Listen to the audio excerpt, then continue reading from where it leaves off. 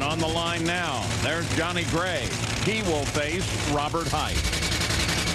Another matchup, Don Schumacher Racing and John Force Racing.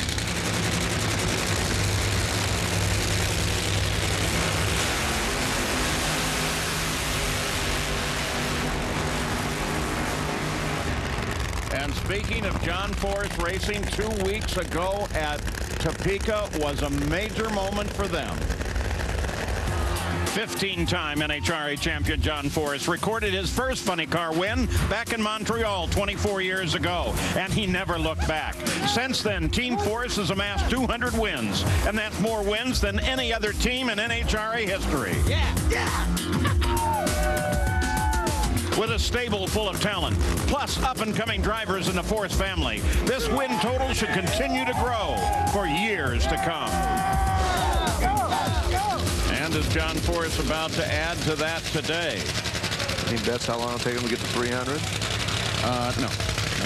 Look at this, though. The winningest teams in major American motorsports history. Well, Petty Enterprises, yeah, that kind of goes without saying. But now John Force Racing is in there, 200.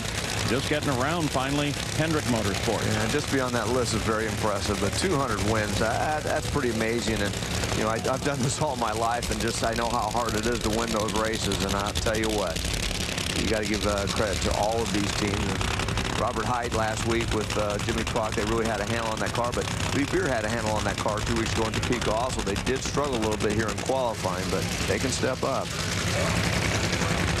Both John Force and Robert Hight made their first visit to the Indy 500 last week. Well, Robert Hight in the pedal fest. Let's see where it's going. Oh! Johnny Gray! Johnny Gray wins in a pedal fest over Robert Hight. That's huge.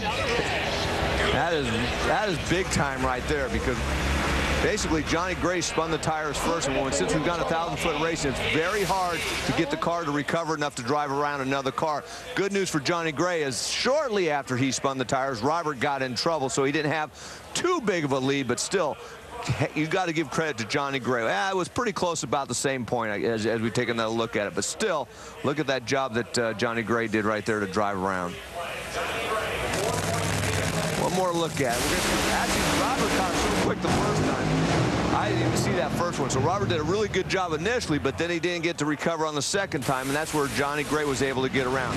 Look how quick he caught. The problem was it went right up the slope the second time, and then Johnny Gray was able to drive around. You take a look at our Lucas Oil photo finish cam. You're going to see Johnny Gray crossing the stripe just a little over car length over Robert Hight. It was like Robert Hight jumped out of the throttle 3 different times. He was leading all the way, except at 1,000 feet. That's where it matters.